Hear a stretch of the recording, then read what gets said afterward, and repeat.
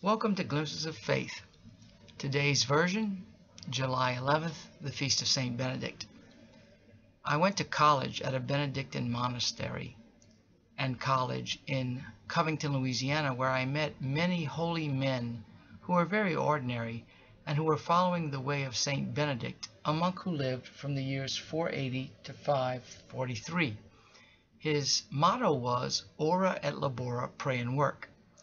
But I've learned to rethink his model and motto of life from a Methodist minister, Robert Benson, who wrote a book, A Good Life, who says Benedict really has 4 legs to holiness, like a table.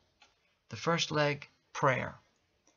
These holy men stopped at different times of the day, not because work was done, but because it was simply time to stop to honor God. The second leg is work. Now, I have to admit, in my own life, that leg is the most dominant leg.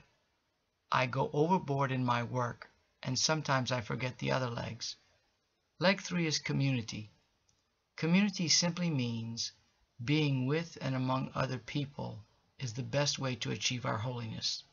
I have seen this through the men and women who live the Benedictine way of life. The fourth leg is rest.